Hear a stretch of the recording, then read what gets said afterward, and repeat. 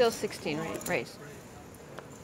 Jen's raised here with pocket sixes. Tell you what, Joe, let's play this hand from her perspective. Let's go in the tank with Jen. I am in the tank with Jen. She's been called by Gareth. I expect him to have overcards most of the time. Yeah, that's not a good flop for a pair of sixes. I think this flop is going to hit Gareth enough, but we can see bet.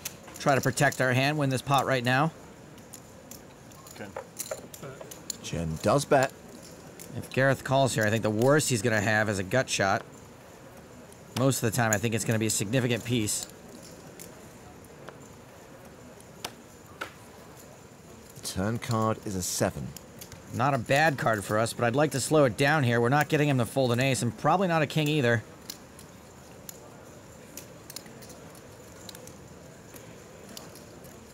The action goes check, check.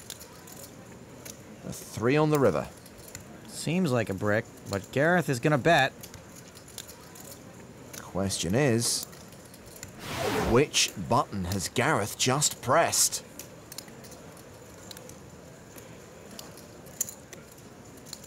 He bets. Around half the pot. I don't think this is a bluff very often. I can't imagine what hand he's got here that we're beating. Queen Jack and Jack 10 are the only ones that come to mind. Like a hunchback who works at a laundromat, I am leaning towards a fold.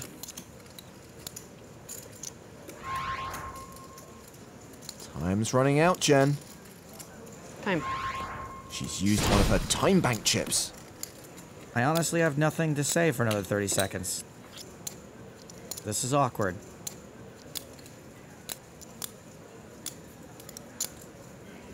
She might be overthinking this one. It's the cage factor.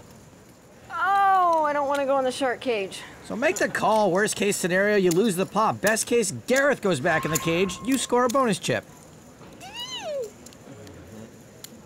5 seconds. This is fun. Yeah, it's fun. Fold. Cool. Did he push the button? Did he push it? I need to know! I don't want the public to think, oh my gosh, she plays awful. Oh, I don't want to go in the shark cage. So is Jen off to the cage. Tag your tweets, shark cage.